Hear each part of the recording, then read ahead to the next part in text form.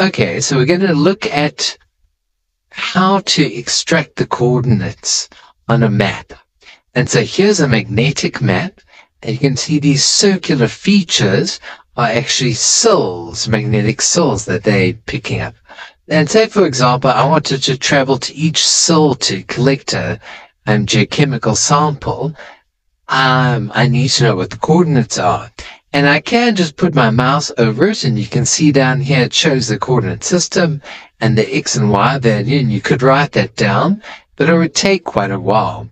And so I would suggest creating a new database. I'm just going to call it test. It's a good idea to call it something useful. And you can see it comes up there. And then I'm going to go grid and image, utilities, and grid profile. The grid profile, literally, you would click twice and to extract the data along a profile. But we're going to create really short profiles, and it should just give you one data point, and then you'll know what that value is at that data point, and that's the point at which you want to collect a sample. So grid profile, it really doesn't matter what grid you use, because you don't actually care what the grid values are. You just want the X and Y values. So I've just chosen the magnetic grid. The line number, this is important because you want to make sure you don't write over any of your coordinate. So let's say this is going to be site 1 that I'm going to collect data. And I'm going to digitize from that, and I'm going to click OK. And so it says enter point on the profile, right click and done. So my first point that I'm going to go to is here. So I'm going to do, I click at the bottom and I click at the top of a very short profile that I'm pretending to collect. I right click and I go down.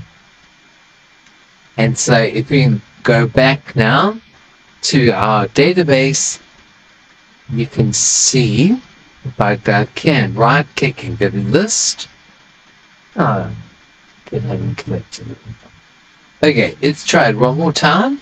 I think what I did wrong, grid and image, utilities, grid profile, is possibly I didn't put in the sample interval. So I'm going to put 5,000, so literally 5,000 meters. I click OK. OK. Click at the bottom.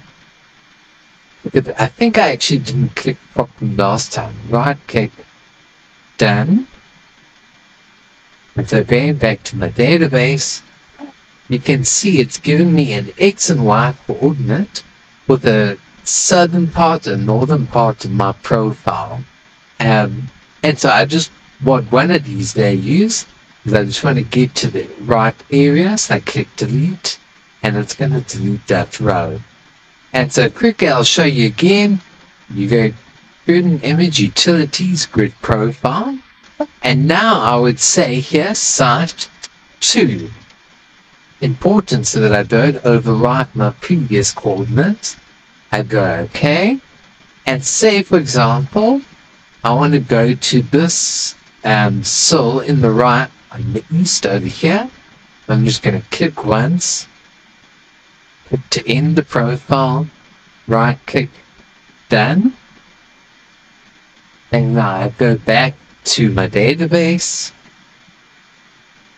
And you can see here, it's put in an X and Y value for site 2. And if I click up here in the top left and right click this, you can see I've got site 1, site 2. And you can keep repeating this multiple times for all your different sites. And ultimately you can plot your sites on the map. So I go map tools, symbols, location plot. I click OK. And I've got to choose X or Y value here. I'm just going to make my dots quite big so we can see them. Okay.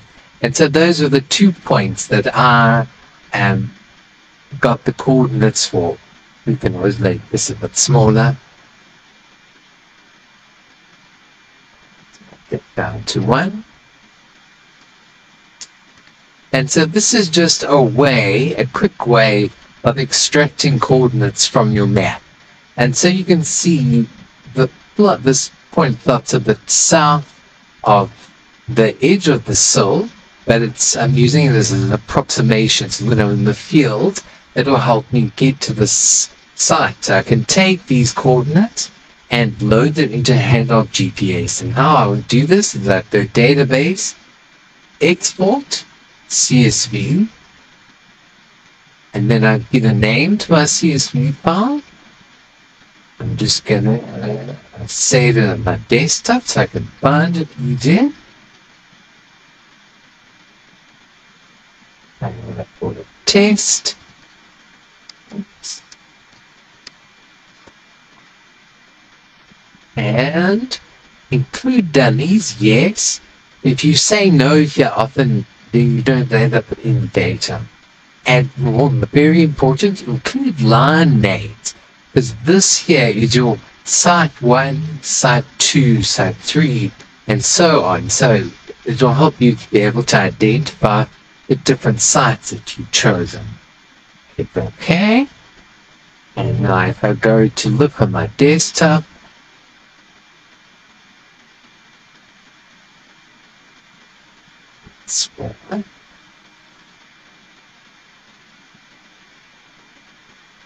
double click on test.csv that I created. It's a little time to open.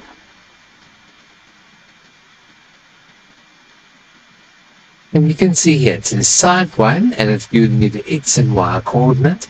I had it in UTM. And you could always convert this to NatMol if you need. This column here is the magnetic data of a total field intensity, and this I don't really need, so I can delete it. The whole point of this was to use to get the X and Y value, so that in the field I can put it on a handheld GPS, and then if I'm walking around or driving around, it'll help direct me to the site where I want to collect samples.